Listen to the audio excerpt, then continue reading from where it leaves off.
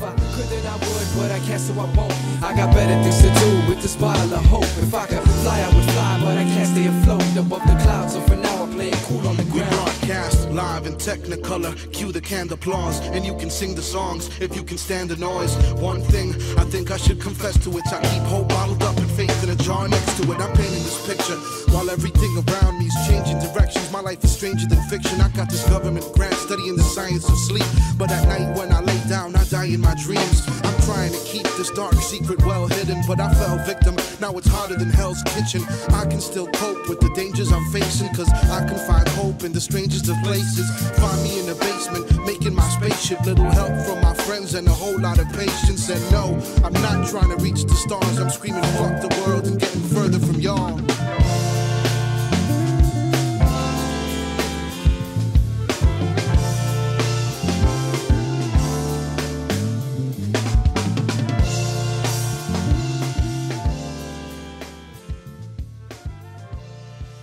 All right. This is Yuval Ophir with Yo Miami. You're listening in for episode 3 of For Yo Inspiration.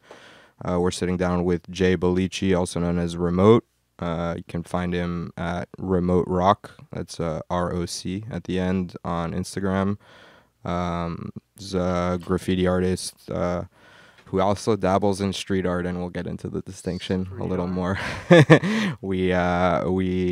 We talked a lot about that with Trek 6, who was our first interview, and it's something I want to talk to you about a little also, because you come more from graffiti and less from street art. Yes. So tell us a little bit about, because I mean, you've been around and you've been active in the Miami or South Florida art scene for a while. Where'd you come from? How'd you end up here? I know the answers, obviously, but for our listeners. Yeah. I grew up in Boston, and to give you, basically I graduated high school in '89, so I was born in 87. I've been around. I was an active writer, mid '80s to early '90s in Boston. I'll clarify for people who aren't necessarily from the graffiti world. When you say writer, you're not talking about books. Correct. I was a graffiti writer, style writer, running around the city, doing my thing.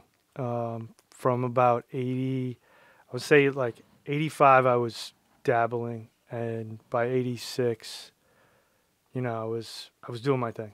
And from that point on, I was active up until about 91 when I left the city. I left Boston. I was still active, but I left. I feel like with graffiti as opposed to street art, it's more of an impulse. It's almost like, kleptomania or a more positive thing that you can have an impulse for. But I feel like there's guys, Trek being one of them, who, no matter how much you kind of start getting away from, or I guess I should say how much you start getting into more of the legit side of the art world, making it more of a career, let's say, than a passion or a lifestyle. There's guys who it doesn't matter how successful they get or how I don't need to do that anymore. My name's out there already. That's not why they do it, and they just have to keep doing it no matter where they get in their life. Yeah. I think the motivation is definitely different, and the times have changed. So when we were doing stuff on the streets, and back then, it was strictly for us. Yeah, there was no Instagram, no street art pages, no. No, yeah. I mean, it was for the graph community at large in Boston. You know what I mean? And you want to make sure that everyone that was active saw you and knew that you were around, knew that you existed. So I think the difference with, like you said, today's world, and including graffiti, as opposed to street art, it's back then you were doing it for your community, for the people who you respected, the people who you knew or didn't know personally but knew of from your neighborhood, from other neighborhoods around yours. Yep. It wasn't something where, I'm doing it as a means to an end, meaning I'm not doing it so I'm gonna get the next gallery show, or Absolutely this not. brand is gonna No. see me, or whatever it is. Yeah, no. There was never anything like that. Although, I mean, I can remember there was, you know, a friend of a friend knew somebody who worked with Playhouse. You know, like they did plays in there. Okay. And they were like, "Oh, can you get your graffiti friends to come?" I guess, and set we design. we thought, you know, we went to this place, and the guy was like, "Yeah, he had some blank canvases."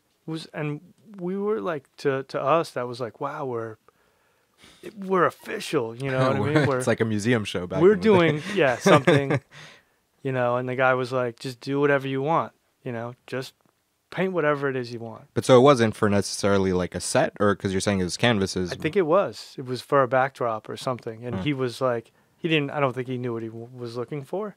He just had people paint. Right. I have no idea what happened to those, or, you know, and it was Just just have to dig around on the internet and find these. I'm find sure this play. you know, I don't remember exactly, but I'm sure we just left and went bombing for real. Right. It's like that was just like the warm up. Yeah.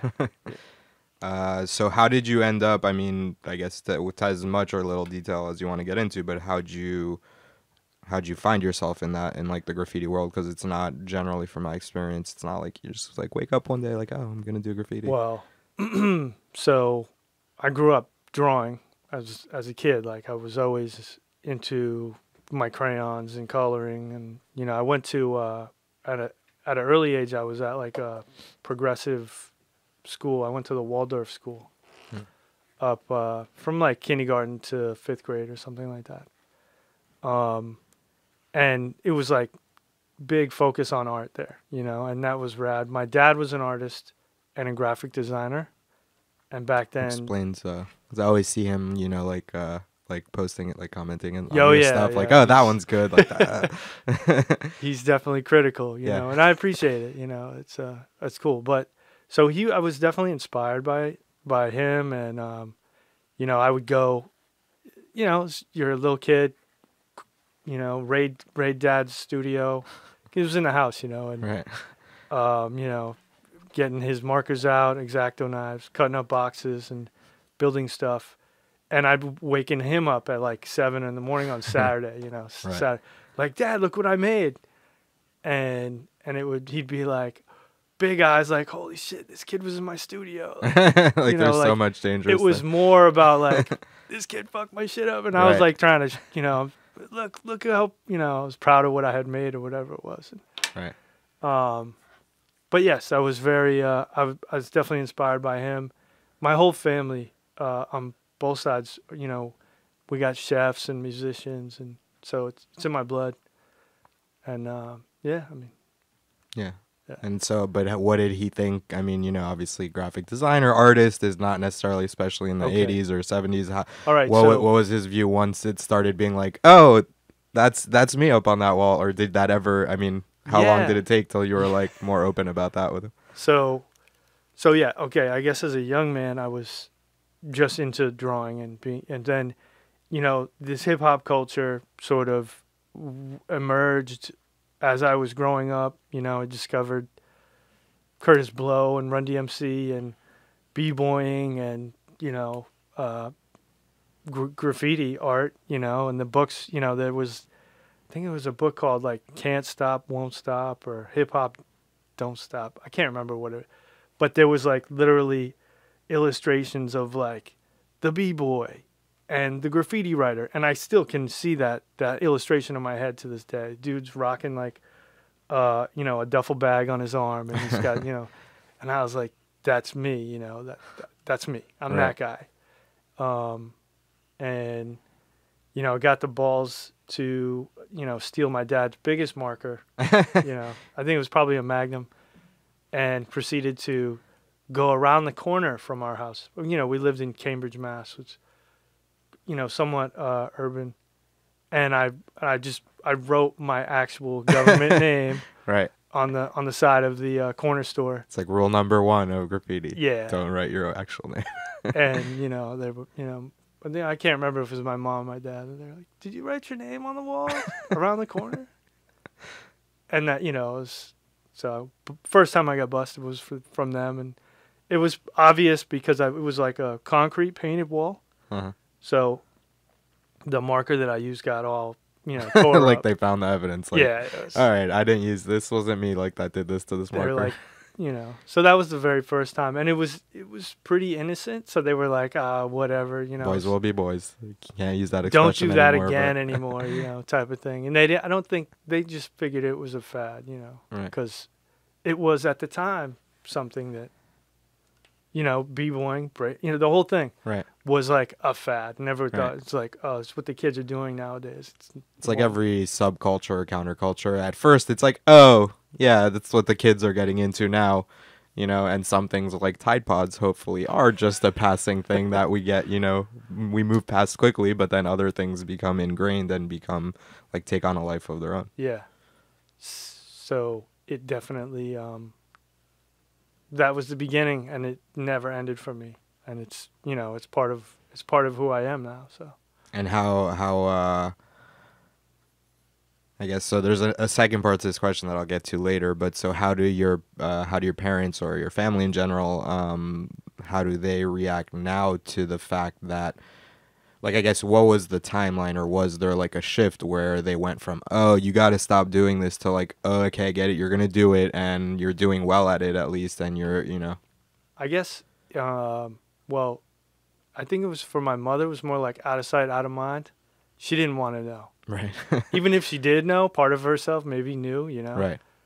But I was a pretty bad kid, and that was part of it for me. Was that like, when I really got into it, and it was like the rebellious act of it was kind of part of my persona at the time. Where I was like, "You want me to do what? Oh, Right. well, I'm gonna do the exact opposite." So. Right. I would say on my dad's side, it was more like he was supportive of pretty much anything artistic. So he would just, I don't recall exactly what he would, but I'm sure it was more like, don't get in trouble. Right, like as long as you're staying away from like, fights, drugs, whatever, like the kind of, as long as you're using it for good and, and Yeah, it was more about the art for him. Right. You know what I mean? So if he recognized that I was being artistic in some way, then he would be supportive. He was always not supportive of, breaking the law in any way, but right. Otherwise. Right. He picked his battles. Yeah. All right. And so how did you end up from Massachusetts down here in Miami? Well, so that's so. It's a long story. Yeah. All right. So we only have an hour. My parents split as I was getting into graph. My parents split. Okay. And that, so like when I said my rebellious persona, right? I was like really rebelling against, this new, it was like, okay, we're gonna move over here, we're gonna be a new happy family. We're moving from sort of a shitty neighborhood to a nice neighborhood, and it was like, and I was like just like not having it, right. My dad moved to Switzerland like about a year or two after that, and I'm scoping out Basel for you in advance. Well, he had been working out there on and off. Like him and my mother would travel there for work, and so yeah, he moved to Switzerland shortly after I started. I think like sophomore year of high school, he moved there, and so I finished high school just by the skin of my teeth, and at that point, just wanted to be as independent as possible, even though I was still a lazy high school, right. like, so my idea was like, oh, I'm gonna get my shit together. I went to Mass Art for school, and I was working at a design firm, like in the shipping and handling department or something. Not actually like drawing. No. Designing. They would let me use the the tables like after hours and stuff, because back then it was like literally the drafting tables, Right. and I would do homework in there, and still active writing when I had the time, and basically what happened was I got a summer job on a ship, Okay. on a schooner, like a big sailboat. And that was my first sort of thing away from Boston, Right. And I fucked that up. I got fired. Like At after least a it wasn't month. like the Navy or something. No, right. So I come back home and my mom's like, "What are you doing?" And I was like, "It didn't work out." And she's like, "Well, you're not staying here." Well, so now what are you doing? Right, exactly. And I had some connections on Nantucket Island, and so that's like from Boston. It's like 3 or 4 hours away. Okay. Bus ride, boat ride. It's actually longer than that. But anyways, I went. My mom was like, she's like, "Figure it out." I go, "Okay." A week later, she wakes me up and she's like, "Get your shit. I'm taking you to the Greyhound." And I was like, "All right, well, let me eat breakfast first." She's like, No. Get your shit. I'm taking you right now. This was like one of those things. She put me on a bus, paid for my bus at least, Was like, and that was it. I moved to Nantucket that summer and figured shit out there. And I proceeded to spend the next 4 summers out there bartending and driving a cab. And actually, I didn't bartend. Not yet. I drove a cab and painted houses. So still kept it somewhat, you're getting the art, in where you could. I was still, there was, whenever I could, I was on Nantucket Island, like, amidst a bunch of, like, trust fund, preppy people, and I was totally out of my element. I only know Nantucket from the rhyme. Okay. And I don't even remember the whole rhyme. Yeah, and I was not really, like, I'm sure it was some people's, like, this is amazing. And it was cool. It was just not, I'm, like, this urban person, like. Right. Still in my urban gear and like right I didn't mesh. Didn't feel like at home. I didn't mesh with these people. Huh. But it worked out, and so I would go out there. I'd make a ton of money every summer, and then like that following winter I came back to Boston and got my own place. And not my own place. I sublet a room right. in a You moved out of your mom's house. Exactly. With a bunch of college kids. And still writing, doing my thing, and now independent in Boston. The winter after that I saved enough money to go to Europe. And so I spent basically from October to April in Europe. I went to London, one-way ticket for $200. Back then you could do that. You could buy a one-way ticket to London. That was crazy. And my dad was still in Zurich, so I would use that as a home base. Right. I would go and work for him a little bit. I'd make enough money to go somewhere, so I would go. I went to Rome. I spent like 2 months in Rome. Spent a couple months in London. But basically stayed in Zurich with him for the most part. Right. Then summer in Nantucket. Next winter, I got into snowboarding, and I moved to Vermont, snowboarded there.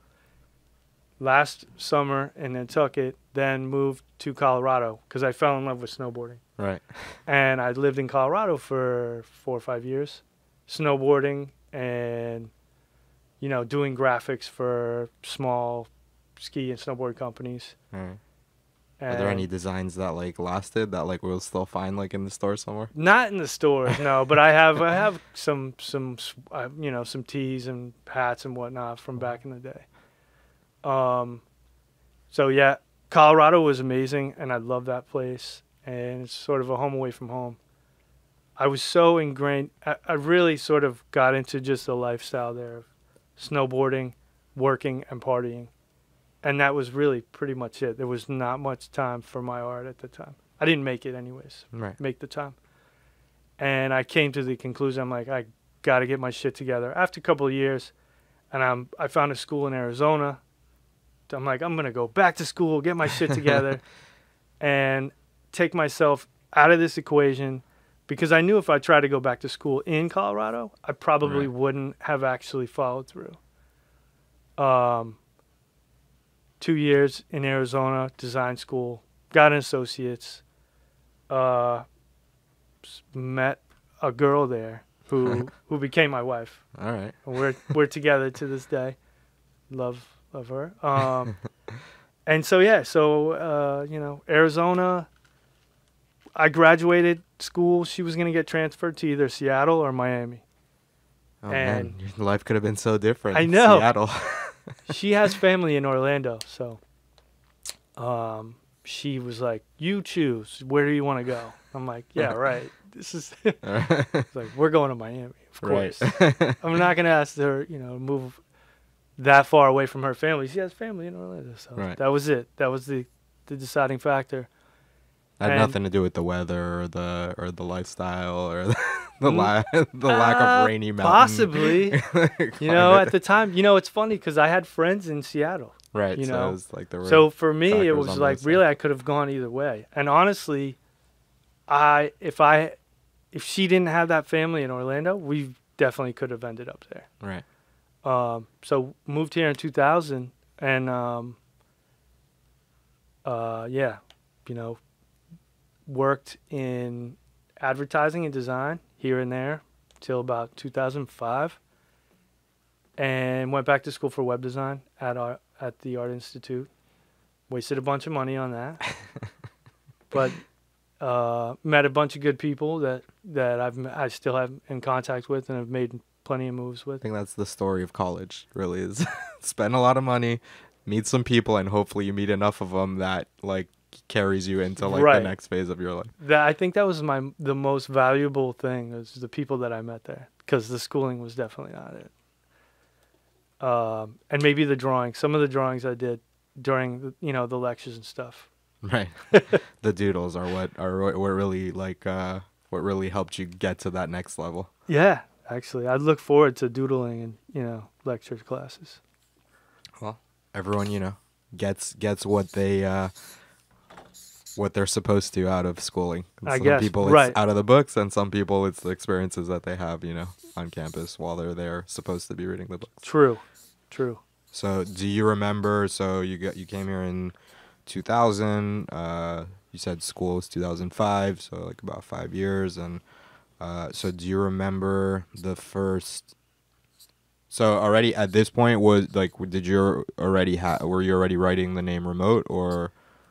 Okay, yeah. Well, Remote was my name back in Boston, so I always kept the name. When I was here, and I started like painting canvas, I was bartending in the Grove, like part-time, as I was going to school and doing design and whatnot. And I was at this restaurant where it's called Cafe Tutu Tango, where they would have people painting, like in the mix, and there's art on the wall, yeah. And pioneers. They started that back in 2000, 2005. The place was badass, actually, and it was really busy. It was a lot of fun to work there. Bartending was a great time. It was fun, and the Grove was slamming. And started UM in 2005. You did you? So maybe I saw you. Yeah, so back then, so when I was going to school and bartending, I'm in the Grove, and I had talked to some people about opportunities as far as like, there was a new club just opened up there, and some guy was like trying to get people to put artwork in the club, Right. And I was also change the more they stay the same. It just happened. Right, and back then it was like so I wasn't painting. I wasn't being active. I really didn't know anybody. Were you tagging still though, or like are you keep it right? So you're lumping. I tell you what. I kind of like in the late '90s when I was going to school in Arizona, and when I moved here, I was not active. Right. When I was more like relationship now. I'm an adult. It's that whole thing where like I spent most of my young adult life like fuck these conformists. Like, I'm not that person, you know? And then I finally meet this girl. I'm like, oh, I could have a life with this person. And sort of made an effort to be the person that I think she wanted me to be in some way, you know? Right. And it didn't have to do with me vandalizing, you know, or, you know, putting my name up wherever I felt like it. And like she knew your name, and that was enough.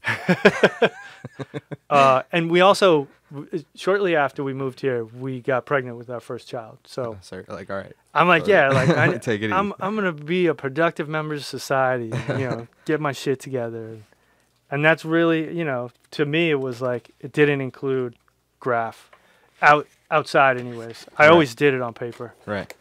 And you know, on the computer as well. So, how did I'll take us in a new direction. So then you're at that point. You're kind of living a different life. You're, you know, still doing art in a more legal, or a more, not traditional, but in a more kind of it was strictly digital, sterile setting, we'll say. At the time. So how did it end up that? Because obviously now you're known more in terms of your art, in terms of, like, for graffiti, and at least incorporating elements of graffiti into, like, more of your abstract work and things like that. How did you get back into it, and do you remember the first wall? Without maybe giving an address.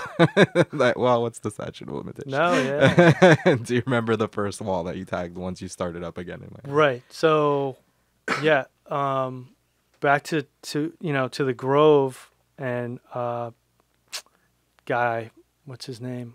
Paco from Butter Gallery. He had a gallery in the Grove first. And so I was talking about, you know, like, I did a couple canvases. I actually put a canvas in his gallery, and there was just sort of like, I had met Alex Yanez through a group show that we did at that club that I had mentioned earlier, and they have this Coconut Grove Art Festival, right? And every year was a big deal at the restaurant where I worked at, and we would make a ton of money, and, you know, all the artists that painted at the restaurant, was a big deal for them too. At the time, Coco Walk was where the restaurant was. It wasn't doing so well. There were a couple empty spaces, and we finagled a space for the Coconut Grove Art Festival in Coco Walk. They were like, yeah, you can have this space, put artwork in it, and use it as, you know, to show your work during the festival. The irony that you had to, like, work to make that happen, you know, back then, and today developers and, you know, and business owners are, like, begging, or not begging, but they're expecting art. I guess that's what set the stage for, like, now it's expected, like, oh, we have this great space, put all your work in it and make it look nice. Like, well, it was back then, you know, because I was still green at the time. I hadn't been painting. And everyone's got to pay their dues. Yeah, and it was like, oh shit, let me make some work. Right. So I can put work in here. And it was me and Yanez and a couple other guys. Soy, I think. It was like exclamation point, SOY exclamation point, like the upside down one. Right. You know. Isn't it just soy? Like soy, I guess. Yeah, exactly. Good dude. He also bartended. Unless he was Asian, then it could go different. No, yeah. He bartended with me as well. And we were the three dudes that opened that space, and then eventually we got a couple other artists in there. And what happened was the festival went so well, they let us keep the space. Nice. And they're like, you can keep the space for 10% of sales. And it was honor system. So we basically had a clubhouse in Coco Walk for about a year. We had it for a year. It fell apart, you know, at some point. Right. We all, yeah, it's like, yeah, exactly. But it was a great time, and that for me was my entree into, like, the scene. I met a bunch of people. I met Rainier Gamboa. I met Junk from FDC Crew.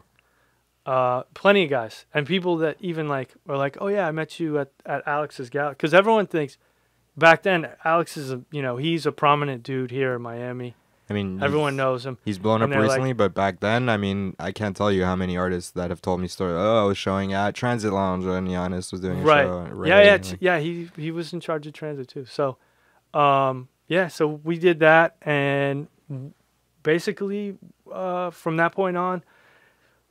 So, side note. When I was painting there, I was painting under the name of 53, and I was signing my canvases and everything 53 because I was trying to push an apparel line, a limited edition apparel line. Everything was printed 53 times, numbered and signed. And ahead blah, of your blah. time. Yeah. Do that now, it'll blow up. So I think I did like, we did about three tees. But so why t-shirts. 53? I don't know. I thought, what's a good number, actually? Like I dug the two numbers together. Right. And like I was visually, like, aesthetically. yes, aesthetically. And also, like, anything under 50 was kind of retarded. Like, right. So it's more about production runs. It was like, really, and even 53 was kind of ridiculous, too, because then you have to choose, like, because now you could, like, put a design out online and have people order it, and then you could print them all after. Right. At the time, I'd be like, okay, here's the design. I'm going to print 53 shirts. Now I have to decide how many smalls, mediums, and large, extra large, double, like, it was crazy. I still have some of those shirts. So, yeah, I was painting under the name of 53 at the time to push that line. And as that came to an end, I started, like, I met Crave there as well, at the gallery. And yeah, just continued painting.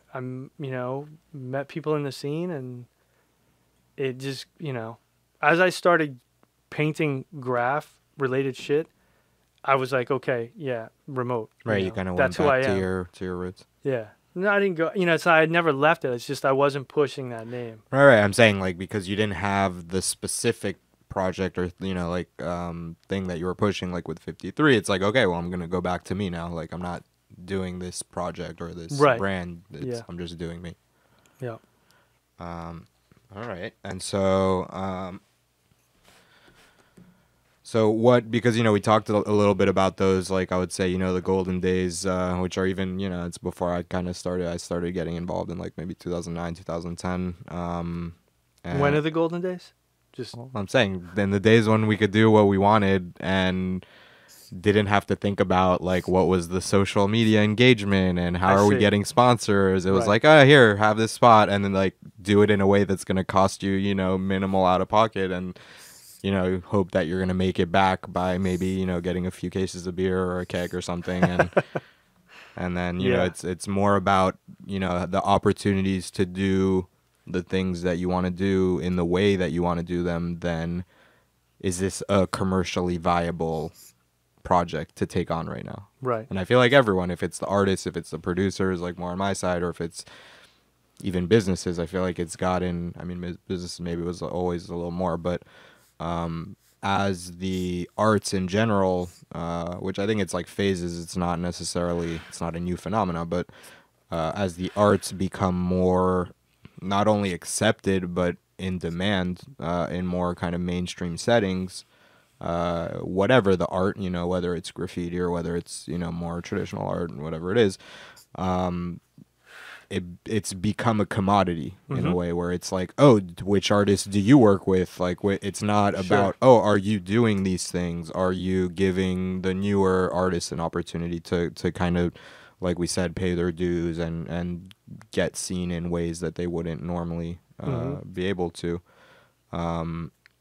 So that's, when I say the golden days, it's like, I guess it's more to us than necessarily a golden age, like a time period where, oh, everything was better then. Like, no, it was just, we were able to do things the way that we wanted to do them before the weight of responsibility for this thing that we were, because we were building something. Right. And so what, I guess that turned into a rant, but the question was, what do you miss most about those days? I touched on what I miss most about those days, but what do you miss most about those days? I don't know, like, I guess You mean the difference is basically you're doing it like. Well, do you see a difference? There's a difference back then than today. Well, for me personally, like I've always painted for the love of painting, right? Or created because it's something in me that if I don't do it, then I end up, feeling funny or, I get depressed or whatever it's like musicians or, comedians. But you add that, now it's a job, right? Right. Like it's still what you love, but it's kind of that balance of, I need to be flexible enough, the old palm tree like metaphor, like I need to be flexible enough that, I can keep this going. I can keep this a viable career, but you also don't want to bend so far that you snap in half and it's like, oh, I don't want to do this anymore because now it's just a job. Right. Yeah, I mean, it's it's a job, dude. It's a job now, and it's kind of like that. I'm grateful. I'm grateful for every opportunity and to be able to do what I love doing, and not have to punch a clock or because it's a job, but it's still kind of a job on your terms. Well, the job is that I have to make sure that I can supply for my family. You know what I mean? That's it. Like that's the criteria, and then so that's what I'm saying is it's a very well defined, but it's a kind of loose criteria in the sense of it's whatever I need to do to supply, to provide for my family. That's what I have to do, and that's I'm assuming what's in the back of your mind when you're weighing, like every job is like, okay, how much do I want to bend my principles? How much am I willing to bend my style or my artistic integrity for someone else's vision in order to pay the bills? And it's making those decisions of like this job, whatever I'm getting paid, it's not worth what I have to bend in terms of my vision or my my artistic voice. Artistic voice. Well, no, yeah, you call it your style, your hand style, absolutely. Or your you call it what you want, but you're right. That's funny. I think it's more true with graffiti than anything else that it's their voice, because I feel like every graph writer's style is kind of a reflection or a subconscious kind of interpretation of their literal voice, of like the way they talk, of their mannerisms, of their style, how they dress. It's like all that comes out in their letters, like in the style that they write their, whether it's like a quickie or like more of a production piece. Yes, I agree. I think that the funny you mentioned that, like a lot of people embody their names, like like I had or they're total opposite, right. It's like a huge guy that's called Tiny, like right. There was a kid named Tame in my high school, and he wasn't Tame, and that guy was the most wild kid. We ended up in the same crew later, in my later time in the city. But yeah, the kid was nuts. Like he did like for like he did the first spray tag inside the high school, on the wall, and that was like what, everyone was like mind blown, like holy shit, this guy. And yeah, he was the guy that we'd be in the middle of a busy area in downtown Boston, and he'd pull out a can and do the biggest tag he could, and then he'd throw you the can. He'd be like, "Here, take this." He was that guy. Like, no, it wasn't like that. It was just like here, now you deal with hide the can or whatever. Right. Like just a total nut. Like it was fucking hilarious. He was a lot of fun. So talking about cans and markers, what's do you have a favorite? Maybe we'll get some sponsorships out of this. Do you have a favorite brand or type of instrument? So like can, marker, brush, like to paint with? Whether it's for tags or for canvases. No, I mean, I don't. Here's the thing: is like I don't bomb. You know what I mean? Right. I'm not an active writer anymore, so I don't really call myself a writer. Out of respect to these cats that are out here, doing their thing still. You know what I Right. mean? Like, I can see people that are doing their thing and the hunger in them, and I love it and I appreciate it. And out of respect to them, I don't really call myself a writer. I did my Right. thing, and It's an interesting phenomena, for lack of a better word, because it's the same thing with Trek, where it's like, and he says almost like virtually word for word the same thing of, I don't consider myself a writer anymore because I'm not out there bombing. I'm not holding up my, my Right. spots and whatever. And I don't have spots to hold up. And, and he'll say every now and then, he'll have a marker and he'll be out and, he'll throw up his name. But like, Yeah. or I think he said he does like a different name now or whatever when he does that stuff. But really, I I didn't know that. I don't remember. I think he said that. But, What name is that? he didn't say it, but I'm he just said kidding, I dude. won't. Yeah, He I doesn't know. throw up Trek. Of course. But it's almost like it makes me think of like racehorses. It's like you're out to stud. Like, all right, I don't race anymore. I'm out like to pasture. Not that like you're still doing shit. Come on, like, man. but They make glue out of those things, dude. no, That's messed the up. ones they put out to stud are the ones they get them Oh, to I have see. all the All kids right. and Cool, shit. 'Cause cool, it's cool. like, All oh, right. you were one of the good. You were like one of the best of the best, Okay, and now you had to like we're taking you out of the game so we can get more, more Okay. what's I'll it take called? that. I'll take that. Prize winners like you. So how do you see your role then within the graffiti community? Because I think that's something, I mean, in general, like not even just in graffiti, but with the young, you got 2 kids, so that kind of responsibility to show the next generation the rights and wrongs, and obviously every generation is gonna experience different things, and they're gonna interpret things different ways, so they're not gonna be the same as us, but I feel like there's always that new wave of like the next generation, like with like specifically with graffiti, but in general, where it's the people who are coming out to be like, no, like I'm better than the people before. I'm gonna do it bigger, better, crazier. I'm gonna like you said, rebelling, like just for like rebelling and for like if you tell me this, I'm gonna do the opposite. But I think there still needs to be, and maybe there's a natural kind of Darwinism aspect to this, but there needs to be, because even with graffiti there's rules, like some unspoken and some that are clear and known, and teaching like these kids of like, oh, if you go over someone's name, like you got to know what you're getting into, and know like like that kind of stuff, like saying that. So you're looking at me like like I'm speaking Chinese. Like, in other words, do you think that there's within graffiti culture that there's a place for the previous generation to school the younger kids? Or is it an art form where it's like, no, everyone comes and they figure their own way out to do the shit?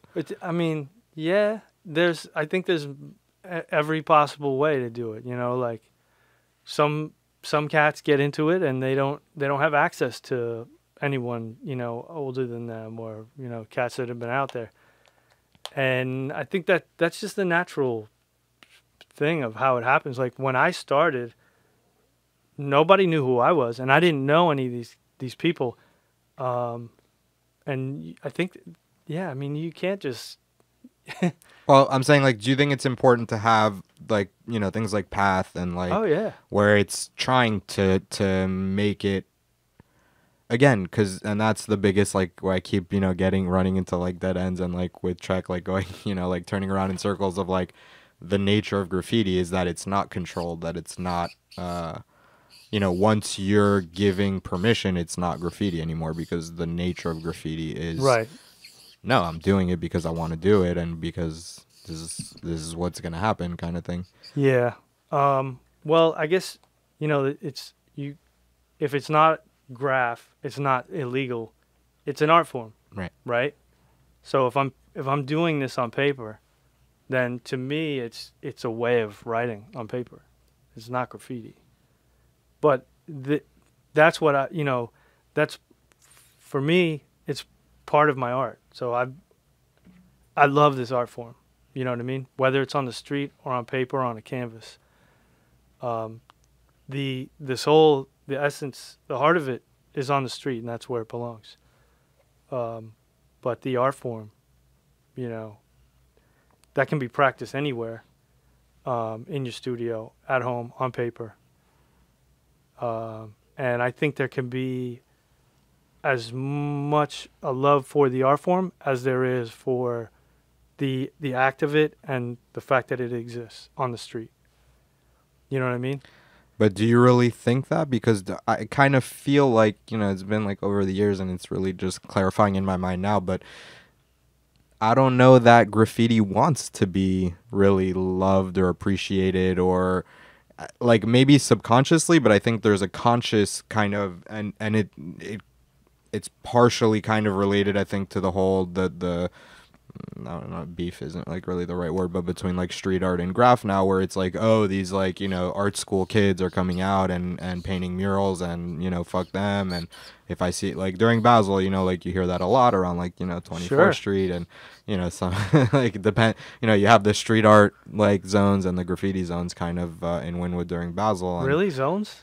I'm not zone, but I'm saying like obviously if you're on the corner of North Miami and 24th, Yeah. or 25th, you're more likely to run into like graph guys than on Northwest Second and in I front of see. Panther Coffee or whatever. Like Right. I'm saying certain streets, whether it's because they're less scrutinized or less well lit, or certain streets get bombed more, and especially over the last few years as Wynwood has gotten more attention on it, like for Basel, and they've tried all these ways, like, oh, how are we going to stop the bombing during Basel and this and whatever, like the Wynwood bid, like they've had meetings about that of Did like they really? what do we do this year? They like, had meetings about that? yeah, like I heard about like, because I was dealing with business owners over the years who I'm working to get murals done for, and it's Right. like, oh, this year there's like a standard letter that all the business owners, like this ended up not working, but all the business owners have to have this letter, like authorization, whatever, and all the artists have to have it on them, and they have to submit it to the bid ahead of time, and this and that. Obviously it was like way too big of a an undertaking for it to really be executed, but it's a conversation that they had. It's something that they tried to put into effect to be like, oh, how do we prevent graffiti during Basel in Wynwood? And I'm like, that's impossible. that's what you're here for. Like that's why the neighborhood has become what it's become, is because of those people. And yes, people like Primary and whatever it is, like early and like whatever you want, what is it, like 2008, 2009 Yeah. started maybe bringing a little bit of order to the chaos of saying, oh, we're going to bring in certain artists and we're going to give certain walls to certain artists, and it kind of took away from that natural selection that maybe happened more before. True, but back then there was, all you wanted to do was paint by the RC. Like in 2008, Right. if you weren't painting by the RC cola plant, you were, let's say you were on 25th, or if you were like in a ghost town, you're Right. like, oh, you got some crappy wall, Right. like. But back that's then. what I'm saying, is it was like, who got to paint the RC Cola factory? It wasn't Right. like the kid, Johnny Come Lately, that like walks up, like, oh, hey, all right, I'm just gonna paint on this wall. I mean, No, right. it was something that It had was to curated. be earned, or that you were in the right crew, or that you had the Yeah, I mean, those guys made it official. right. So that was kind of the Primary. beginning, but it was right. That's what I'm saying, is they made it more palatable to the developers, to True. the people who own the buildings and the businesses. And it's like, oh, you mean it doesn't have to be this wild west of just like the letters? Like everyone's always like, oh, I don't want letters. Like that's the biggest thing I hear when I'm talking to someone about a mural, is this like, thing oh, I don't about- want letters. And I'm like, What's the problem with what's letters? that? I don't get it. And here's the thing, is they don't really mean letters, they mean graffiti, and they mean tags, because you could have like Z1 just did that mural on 24th by 5th, and he has like the scroll on it or whatever with the quote, the saying. That's words, those are letters, but they're not graffiti letters. Come on. But that's what I'm saying, is it's become, you know what I mean? And that's like it's just the easy way for people to, oh, letters, like, because they don't know the difference between graffiti and street art. For them, it's like, that's the way they distinguish between the two. Right. All right.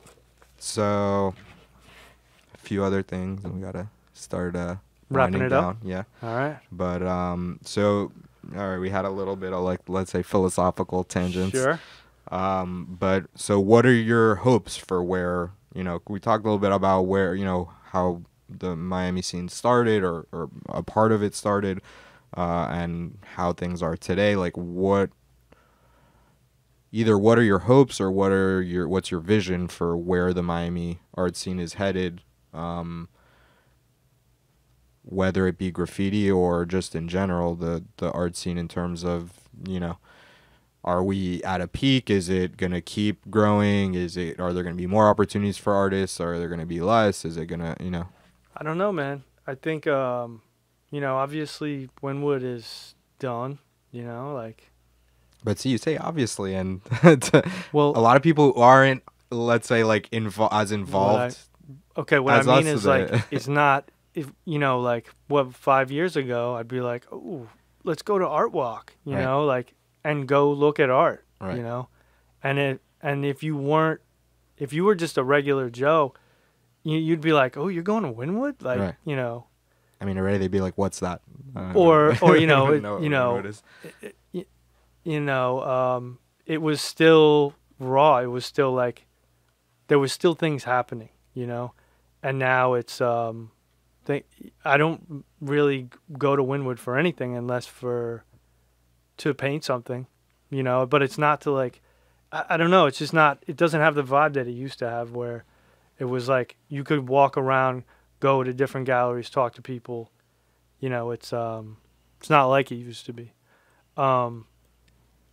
And so, things are fanning out. We got Little Haiti and over here, and what do you call this? Alapata. What do I see? West of Wynwood. Wasn't that going for a while? West of Wynwood? Wow. I think that, as long as So here's my question. Do you think that it's really a neighborhood problem? Is it that Wynwood, the artist priced out and now there's no artists anymore, and so it's all kind of sterile and commercialized, and it's, and that's why, like you're saying, the vibe, it's a different vibe. It's not the same vibe. What comes is down it to money? That, or is it just that the scene itself has evolved beyond Wynwood, in the sense of, I've had kind of the experience where, with the average Joes, with, things we're doing at Yo Space and Little Haiti, and, Little Haiti is that other discussion of, like, oh, it's the next Wynwood, but, you also have Little Havana that's going through that stuff, like Leah Arts District, like Mass District in Broward, like, those neighborhoods are starting to pop up all over, so theoretically it should be easier than ever to have that experience of, oh, I'm going to go to that neighborhood and I'm going to walk around and galleries and this and that. Right. Is it just that the people who were involved in actively collaborating and cultivating that scene that that we're talking about back in, like, let's say 2005 to 2010 have moved on? Like, we're like, everyone is now, like, is that a natural evolution? Think about, go back to, like, Greenwich and Soho and, like, the Boscotts and Warhols and Scharfs, of saying at a certain point they outgrow the environment that built that turned them into the people who they now are. Right. And you can't have it both. You can't be, I learned all these things and I made these connections and I have all these opportunities now, and you can't still go to the party that you used to and be as, like, carefree and, like, oh yeah, I'm just meeting because at a certain point, there's always new people coming into the scene, but they're not going to have the same perspective or the same experiences as you, so you have less automatically to bond over, or to build a rapport over. So maybe it's just that, and that's something I struggle with today with, like, average Joe. I'm like, oh, it's not it's not how it used to be back in the day. Everyone used to come out and hang out, and it was just because we were getting together, we were trading war stories, and, oh, this is happening, oh, like, this idiot's up to, like, this week or whatever, and and where now everyone has their own, universe to deal with, of, like, I have this project, I have that project, I'm paying rent, a relationship, this, whatever it is. Yeah. I'm kind of realizing maybe it's not Wynwood, maybe it's us, like, we've outgrown it. I guess. I mean, you can't recreate Wynwood, that's for sure. I know that. It's like one of those things where it happened. It was, it was really cool and everyone recognized it. And now, like you said, all these other spots, they're trying to create that. Right. And they're always going to be lesser for that because they're always going to be held up to this. Well, it's not like it was then. It's like because it can't be. Well, I don't know if it can't be. It can be their own thing. You know what I mean? Right. But it won't be Winwood. Right. You know. That's what I'm saying. I'm not saying it can't be its own thing, but it's always going to be its own spin on. Sure. You know what I mean? It's always going to be compared to. I think, absolutely. For sure. Until the people like us who, you know, turn into these old people who are like, you know, if you talk to someone today who was around like during Greenwich, oh yeah, like back, and you would just see Bob Dylan, like, you know, playing at the corner cafe, whatever. Like until it's that, I think that's what gives the opportunity for a new version with the kind of same feel to happen, because otherwise you're always comparing it to what, you know, the good old days. Sure, absolutely. Everyone's good old days is different because of how old they are and their own personal experience, right? You know? So a quick thing to end off on, just so we talk about your actual art. Cool. So your style today, I mean, I've seen it evolve over the last, like 5 or 6 years, if not more. And, you know, I remember back in the day, you were doing much more. You were doing like some stencil stuff and very raw, like gritty abstract work that was obviously influenced by graffiti. Mm-hmm. Up to today, when you're doing these like abstract patterns and these roller pieces, like where they're, you know, they're also abstract but a different feel to them. And in a quick like way, how did you get from that graffiti style to now? I mean, I think it's still influenced by graffiti, but it's a little more maybe polished is the word, or like well, I think my work is always influenced by graph. Always. It's, you know, rooted in that. And the techniques that I've been doing, or that I, you know, that's sort of like a natural progression of starting from when I started painting canvases at the gallery in the Grove, Alt Space Gallery. When I wouldn't use a brush. I'd just take some paint and a scraper, an actual, like, a thing you would scrape paint, you know, chips off, and I would move paint around like that, and that was how I was creating my backgrounds for these, you know, stencil, clean, whatever images, and it all comes, I think, the roller stuff comes from that, the geometric stuff. So I started doing this, you know, the Spray Skull series where I'm recycle. I save all my cans and caps, and I recycle. Such a green artist. Well, I you know, at heart, I think I'm, you know, I'm concerned about the, you know, I'm one of those people. Right. I like to keep the sink off, you know, if we don't need it, you know, make sure we don't, you know, like it's funny in Miami, nobody recycles. Right. Compared to the rest of the world, think, or the rest of the country, anyways. You move out west, it's like everyone's very strict about it. So I started recycling my cans, and I came up with this idea to make these hexagon shapes with the spray cans. Actually, I never made the connection to those pieces, and it's so obvious now that you just said it. So that's where, and that's where those paintings started coming from, where I'm making these hexagon pieces with the triangles in them, and using these patterns to create that. And then at the same time, I'm like, oh, I'm gonna like transfer this into a painting, and that's where it all started. Now I'm doing walls with this big geometric patterns and stuff. Yeah, and so that's where it came from. We'll put up some pictures like before and after for people to visualize. But yeah, Jay did this cool series where it was he would cut up strips of spray cans and have them flat and basically do a mosaic in these geometric shapes. We'll post pictures. All right, I think we got to wrap it up. So this is your chance to plug whatever you want to plug. Tell people where to find you if you have any shows or projects you want them to know about coming up.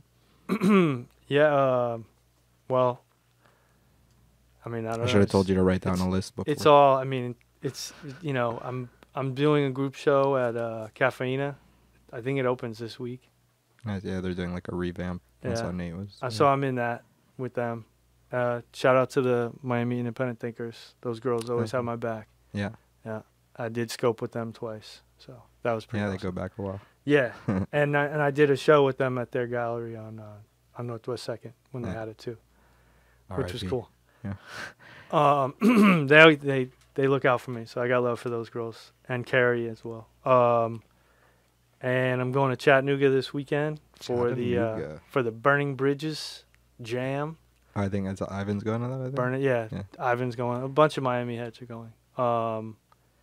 And shout out to Galera Collective. I'm doing a show up in Delray, group show with these guys. Where the money's at, Delray. Delray, yeah. Hey, hopefully. And I'm curating the murals at Sunfest in May up in Palm Beach. It's like a music festival on the Oh beach, yeah, it's like right? the huge. I'm thinking of Tortuga, but it's that's not on the like beach. It's like downtown West Palm. Yeah. And yeah, Nice, you know, yeah. Nice gig. Yeah, it's a lot of fun. All right. Yeah. Well, thank you for being a contributing member of the Miami Art Scene Society. You know, we'll still the verdict's still out, but and you know, and really being an example for younger artists, and also for being someone who's actively mentoring them and giving them opportunities to, like you say, back in the day, like you had to put their art up that they might not otherwise have. Word. So, as always, I'm Yuval Ophir from Yo Miami. Stay on top of what's going down with us. It's at It's Yo Miami on Instagram, yo-miami.com, and just Yo Miami altogether on Facebook. And come check out some of our events and follow all the great artists that Miami have to offer. Also, Joel Radio.